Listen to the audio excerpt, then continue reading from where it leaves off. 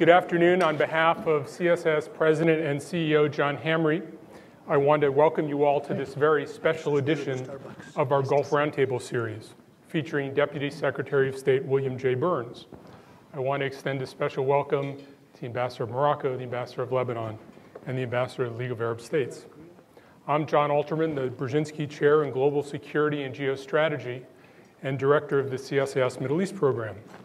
We hold our much more modest Gulf Roundtable lunches monthly with support from the Embassy of the United Arab Emirates.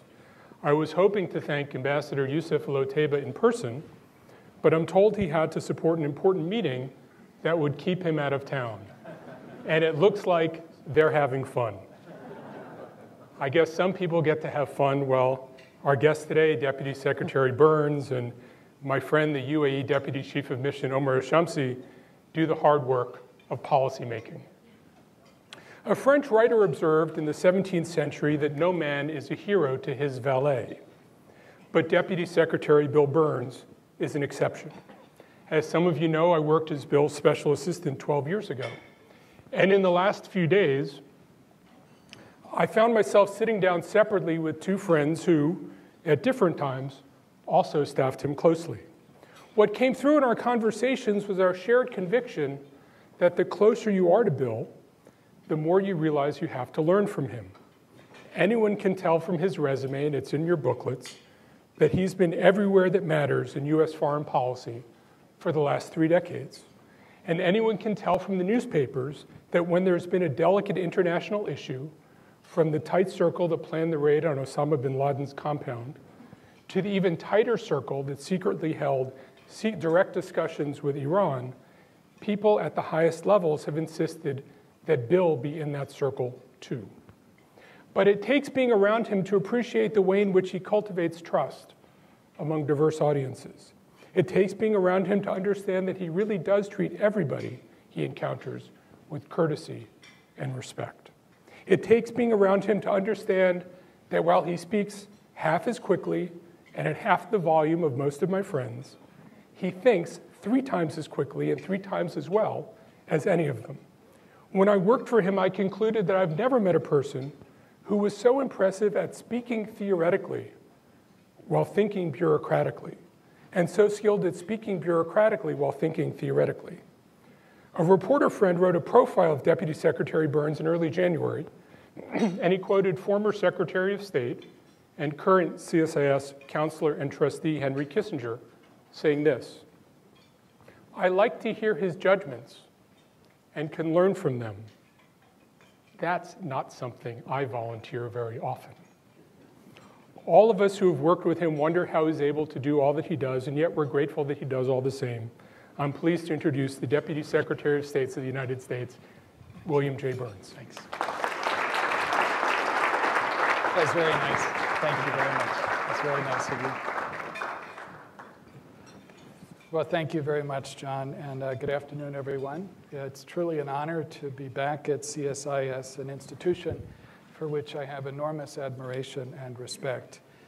It's also an honor to visit this magnificent new building, which is a real testament to John Hamre's vision and leadership.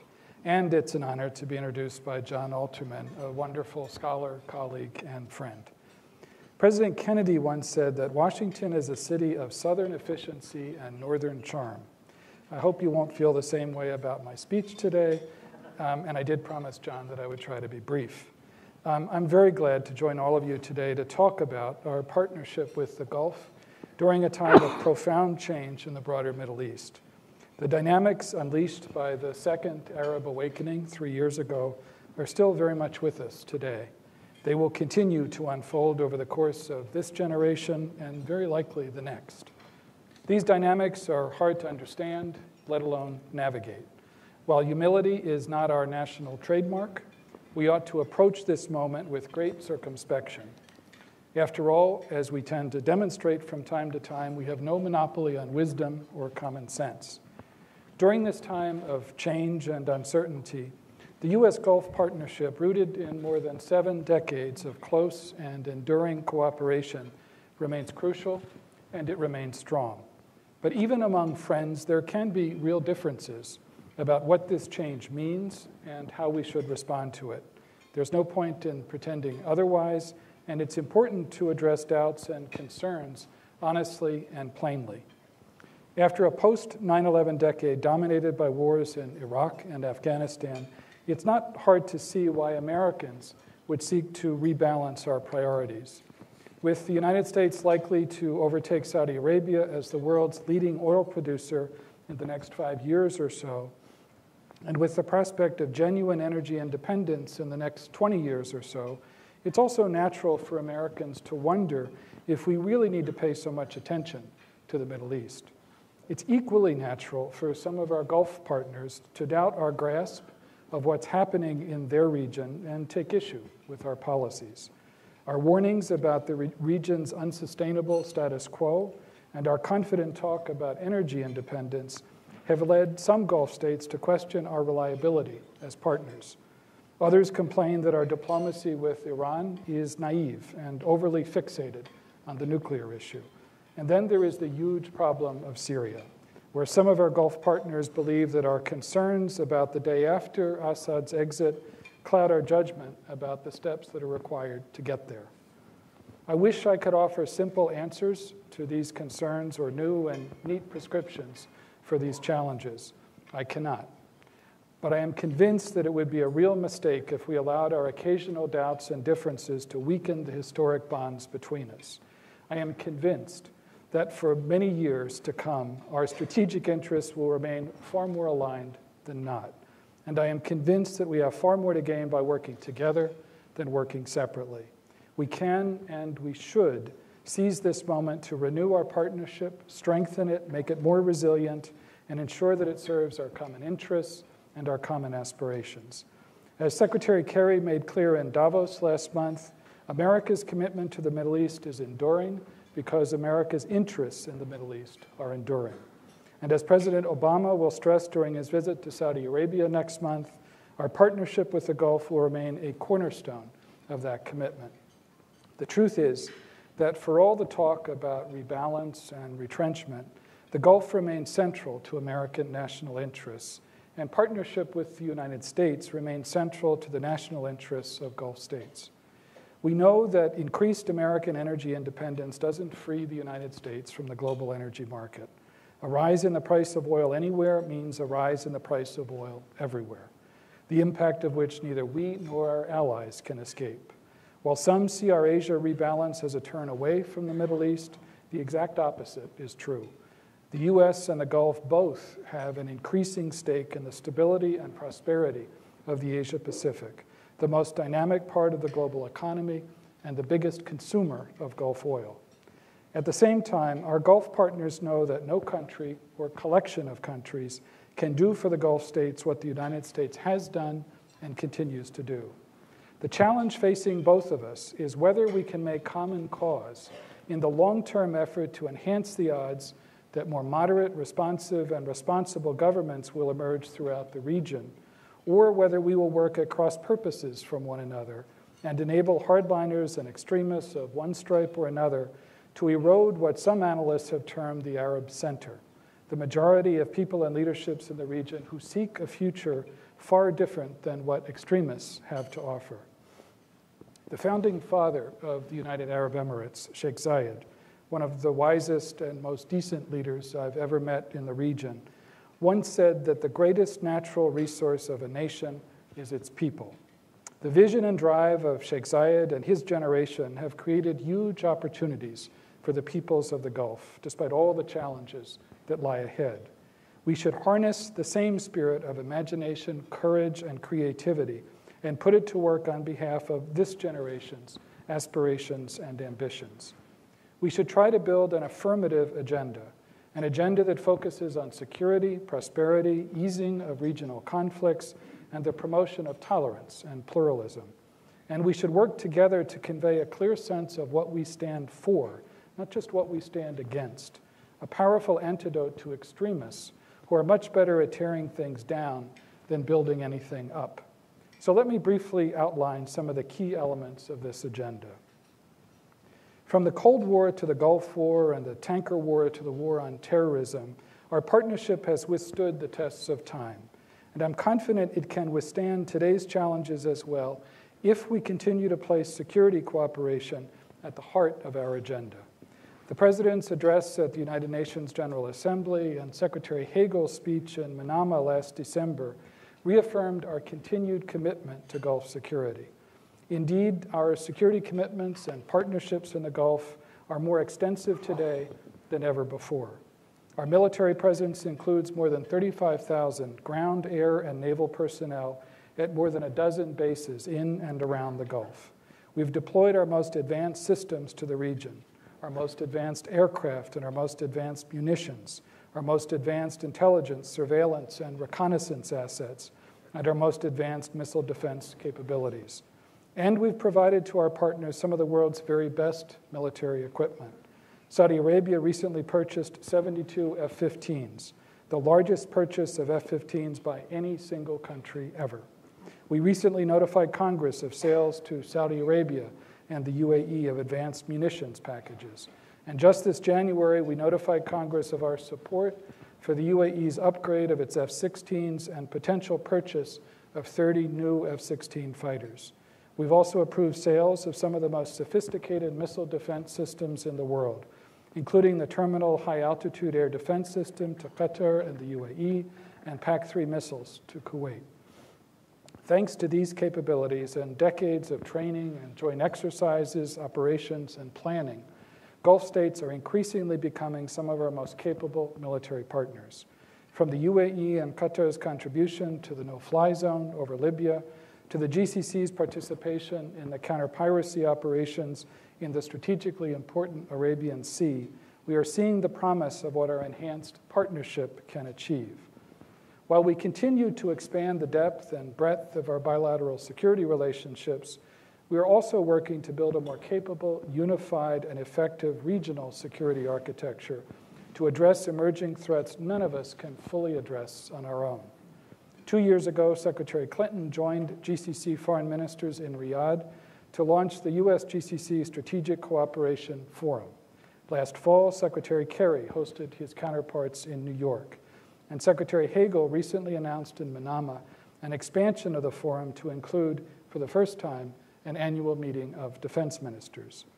These high-level gatherings have allowed our senior diplomats and defense officials to define a shared set of priorities and practical steps that we can take together to address threats to our security. Building an effective regional defense against the threat of ballistic missiles is one of the forum's top priorities. Already, some of our allies have ballistic defense capabilities and others are acquiring them. But enhanced information sharing between Gulf states and interoperability between their disparate capabilities will not only be more cost efficient, it will provide the region with better early warning, better coordination, and ultimately a more layered and effective defense. We've seen countries in other parts of the world successfully overcome the technical and political challenges of designing a regional response to the threat of ballistic missiles. Those countries are today safer and more capable U.S. allies. There is no reason the GCC cannot follow in their footsteps. To help get there, President Obama designated the GCC an international entity eligible to buy U.S. defense articles and services, a designation that will allow the GCC to invest in shared systems for mutual defense. This is the same designation we've granted to NATO and other important multilateral partners. And it demonstrates how serious we are about helping the GCC become a top-tier regional security organization and a frontline partner of the United States. More capable Gulf partners and a more capable GCC will be essential to confronting the many challenges we face in the Gulf and beyond. Together, through the Combined Air Operations Center in Qatar, we monitor the skies over conflict zones in the Middle East. And through the GCC Maritime Operations Center, we're working to improve information sharing and coordination on security in the Strait of Hormuz, a strategic passageway through which 1/5 of the world's oil passes every day. Together, we're also working on a unified strategy for countering the spread of violent extremism, securing national borders, combating terrorism finance, and protecting critical energy infrastructure from conventional and cyber attacks. And together, we're working to prevent the world's most dangerous weapons from getting to some of the world's most dangerous regimes and actors. The many layers of our security cooperation reflect our many shared interests. We must each do our part to maintain this momentum and to keep pace with rapidly evolving threats in a rapidly evolving international security landscape. As we look across that landscape, no challenge to Gulf security is more obvious than Iran. We have no illusions about Iran's intentions or its conduct. Our concerns with Iran extend far beyond the nuclear issue across a range of dangerous Iranian behavior that threatens our interests and those of our friends in the region and threatens the human rights of Iran's citizens. While all of these concerns are important and serious, the nuclear issue remains the most urgent. Since his first day in office, President Obama has made very clear that he will do whatever it takes to prevent Iran from acquiring a nuclear weapon. He has also emphasized his readiness and determination to seek a negotiated resolution. To get there, we worked with Congress and our international partners to put in place an unprecedented set of sanctions, whose pressures have had a dramatic impact on Iran's economy. I can assure you that we have entered this diplomatic chapter with our eyes wide open. As the President himself has said, there is probably no better than a 50-50 chance that Iran will ultimately accept an agreement that can guarantee the peaceful nature of its program.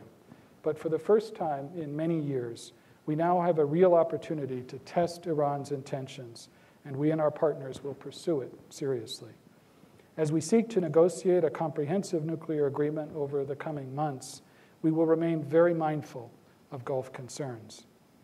We will not relent in our efforts to confront Iran's destabilizing behavior, not in Lebanon, not in Syria, not in Iraq, and not in the Arabian Peninsula itself.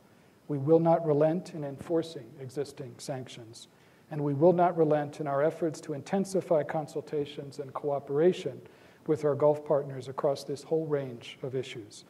That is exactly why Secretary Kerry was in the UAE yesterday, and it is exactly why the President will visit Saudi Arabia next month. Sustainable security in the region requires progress toward resolving some very complicated conflicts. The most poisonous and dangerous of these conflicts today is the bloody civil war in Syria. The longer the civil war grinds on, the greater the danger to Syria's people and to the region. The simple truth is that there can be no stability and no resolution of the crisis without a transition to new leadership. We have no illusions about the challenges on the road to achieving that objective or about the very difficult day after, or more likely the very difficult years after.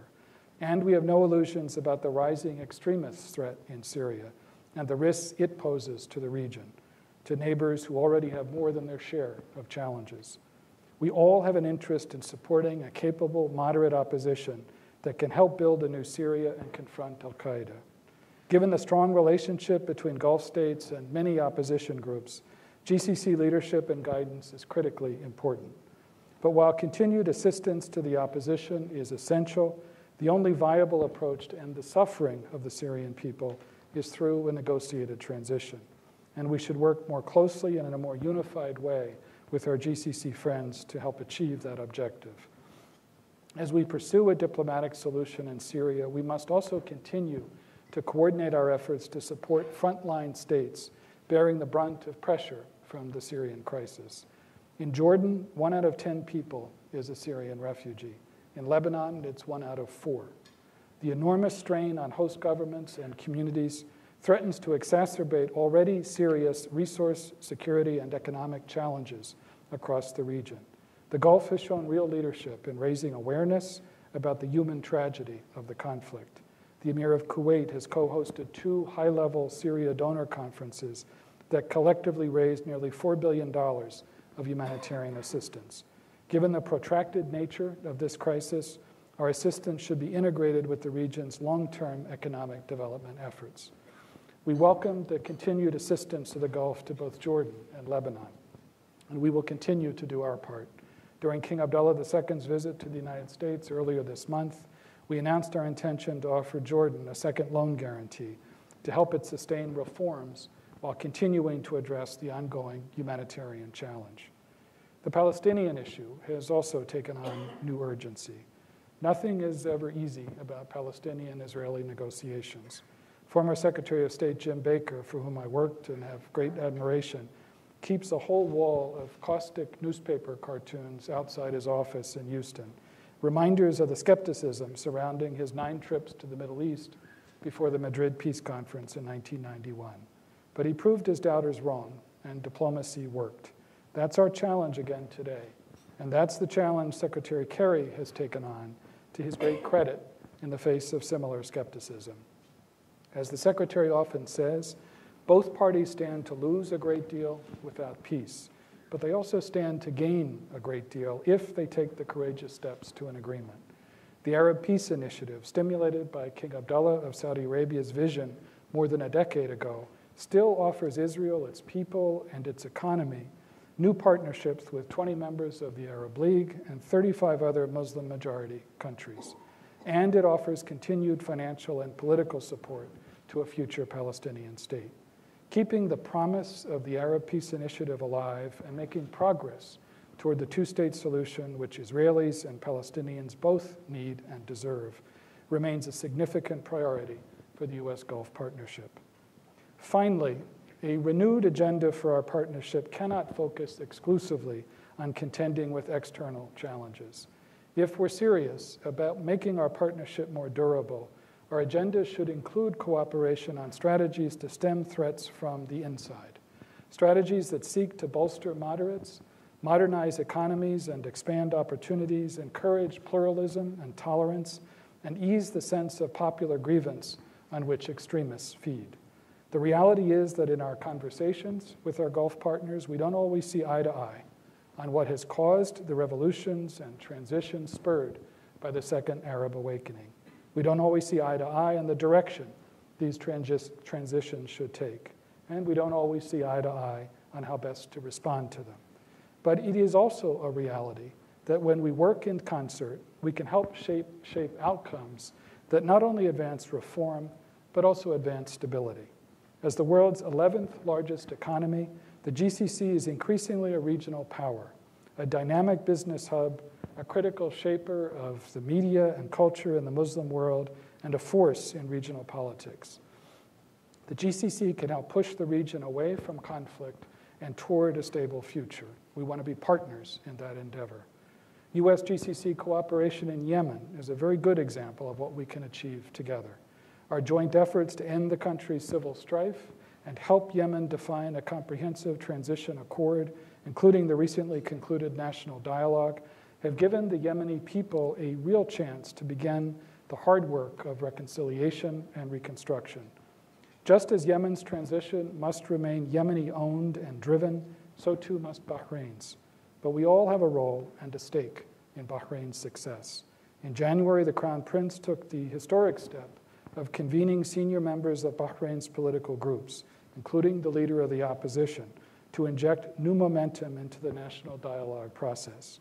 We welcome this step and encourage all parties to participate constructively in the dialogue, renounce violence, and uphold their commitments. With its multi-sectarian and multi-ethnic population, its vast energy resources, and its central geographic location, Iraq's success is critical to regional stability. We have an enduring commitment to a stable, secure Iraq that does not threaten its neighbors, has secure borders, and plays a constructive role in regional peace and security. We continue to support Iraq's regional integration through a series of ongoing diplomatic engagements, including a trilateral dialogue with Iraq and Turkey, and a more expansive dialogue with Jordan, UAE, and others. Iraq has made important recent progress with Kuwait. Iraq's energy resources and links to its neighbors can deepen the stake Iraqis feel in their own country's stability and in the stability of the neighborhood. The very difficult challenge posed by al-Qaeda in Anbar makes these efforts all the more important and all the more urgent. Prime Minister Maliki has acknowledged that only a holistic approach that includes security, political, and economic elements can provide a sustainable solution to this challenge.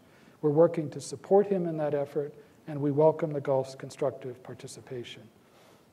In Egypt, despite our differences, we can work together to support similar reforms. Stable evolution in Egypt remains crucial to the stable evolution of the entire region. But no transition can succeed without a sense of respect for political pluralism and a sense of confidence in a better and more inclusive economic future. Gulf countries have been enormously generous to Egypt during its very bumpy transition, and that support has been critical.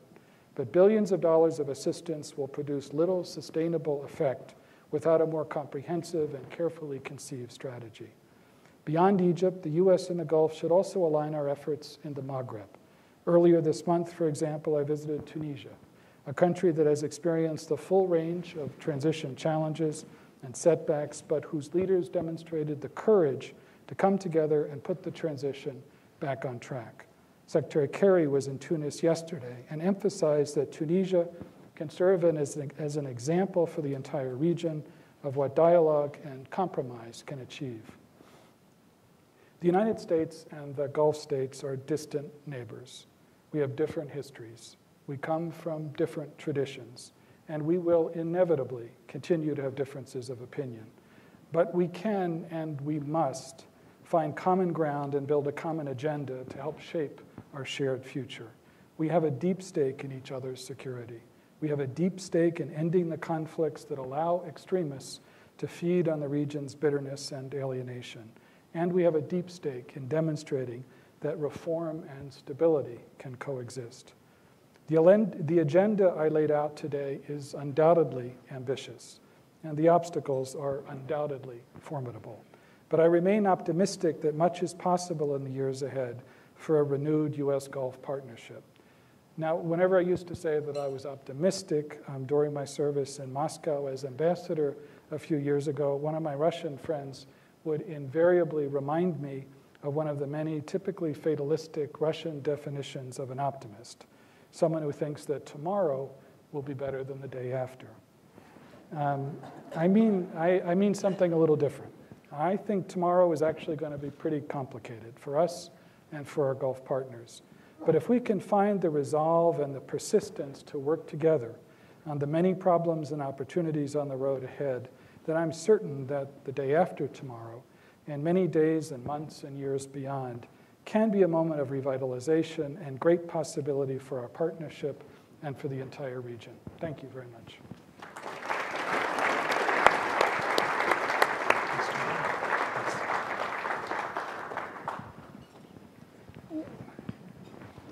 Thank you very much. I'm also grateful that you've agreed to take some questions. I'll ask you all to wait for microphones to come to you. And because we only have a very little bit of time before the Deputy Secretary has to dash off to the White House, we're going to ask everybody to ask just one question. I'm going to start, if I may. I'll try to give short answers, too, which is usually the problem. If I may.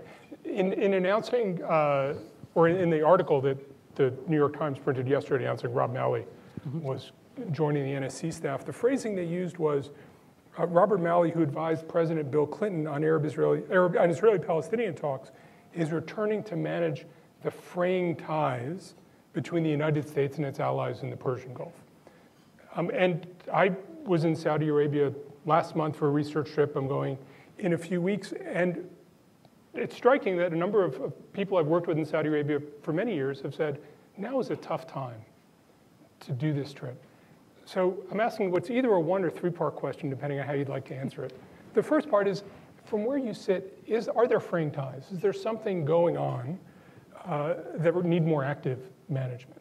If you think there is, I was talking with somebody yesterday who I trust who said that one of the problems in our approach has been we've been a little too transactional. And as we've dealt with our Gulf allies, we haven't devoted enough attention to the sort of visceral trust-building activities that they often want. And if you agree with that assessment, what would be your advice to the president as he prepares to go to Saudi Arabia in about 6 weeks to try to build a broader sense of trust in addition to the sorts of transactional do-outs that I'm sure will come out of the trip? Well, that's a very good question, John.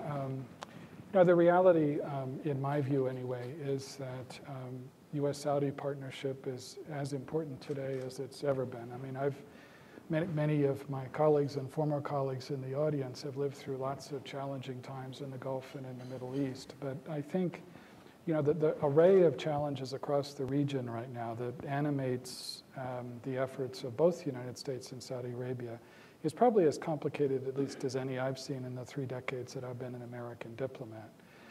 Objectively, there's a great deal to be gained by working together in dealing with lots of those challenges, even though we're bound to have tactical differences, even though there are bound to be mutual suspicions from time to time.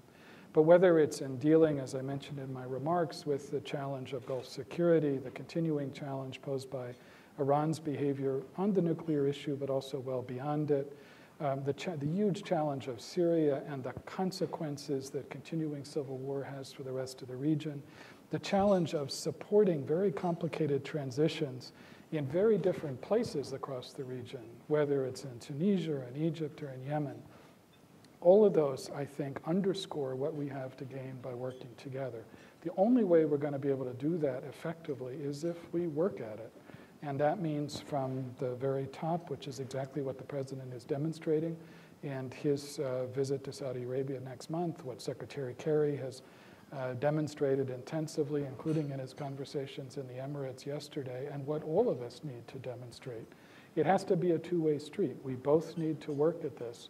But again, I think if we take a step back, it seems to me at least that the realization is obvious, and that is that we have a lot more to gain over the coming months and years by trying to work together and try to sort through together these kind of challenges. Thank you. Barbara.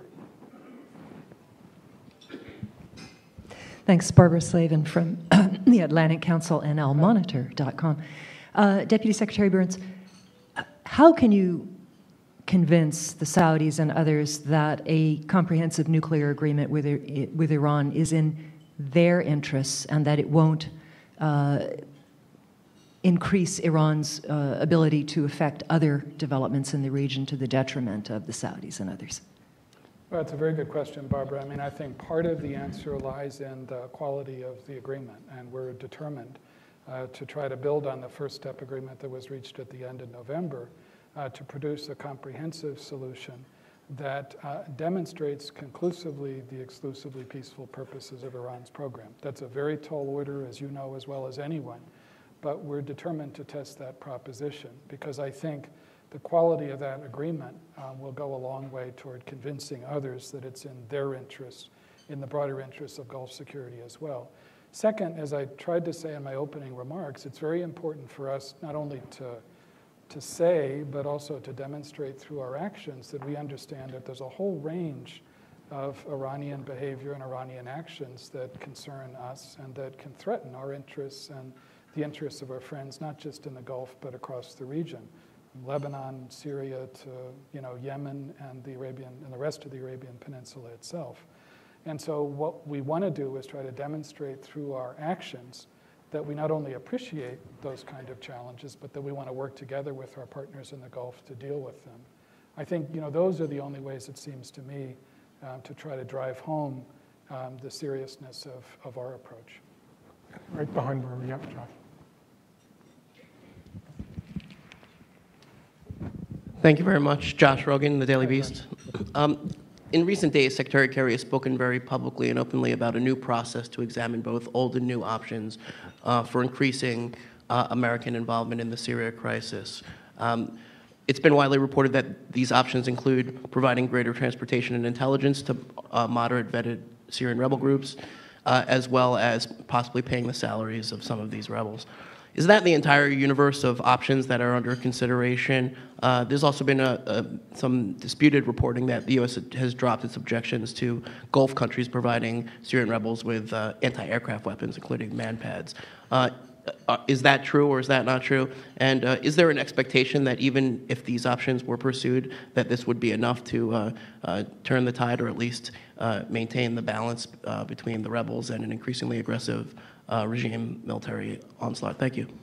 Thanks, Josh, and thanks for trying to bring my checkered career to an abrupt end. But, no, it's a very good question, and I can't obviously go into a lot of detail about the sorts of things that we continue as a government to try to look at, because it's been obvious for some time that the longer the civil war in Syria goes on, the greater the dangers, not just to the people of Syria, but to the wider region. And you see that in terms of the impact on Syria, on Lebanon, on what's going on in Iraq today.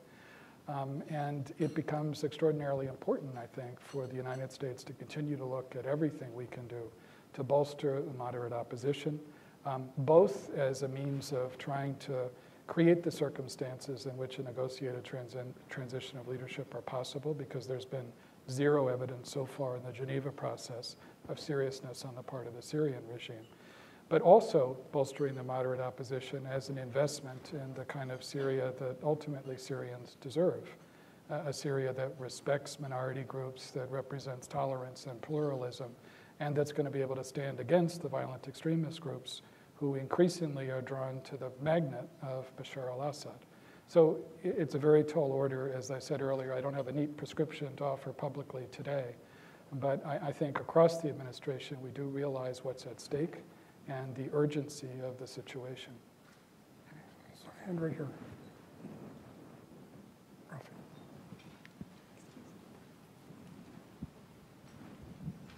Thank you. I'm Raphael Danziger, a consultant to AIPAC. Hi. And my question is the following. You said that your policy is to prevent Iran from getting a nuclear weapon, acquiring, I think you said. Is it also a policy to prevent Iran from becoming a threshold nuclear weapon state? In other words, one within a few weeks can get a nuclear weapon if it wants to? As part of the challenge of negotiations, as you know very well, is to try to translate our broad objective, the one we share, I think, with our negotiating partners in the P5+1 and the rest of the international community, and that's to ensure the exclusively peaceful purposes of Iran's program, and to translate that into what's being negotiated, which is a long-term period in which Iran, through limitations and constraints, demonstrates the seriousness of its commitment and deals with some of the questions of breakout and other kind of questions that are widely shared concerns, not just in the United States, but certainly in the Gulf as well. And so the challenge, the huge challenge of negotiations, which we began to address in the first step agreement, but now in a comprehensive solution are going to be much, much more complicated. That's what we're going to have to wrestle with in the coming months. And then we have room for just one more question. This lady over here in the end, just be very patient. Right here, in the red.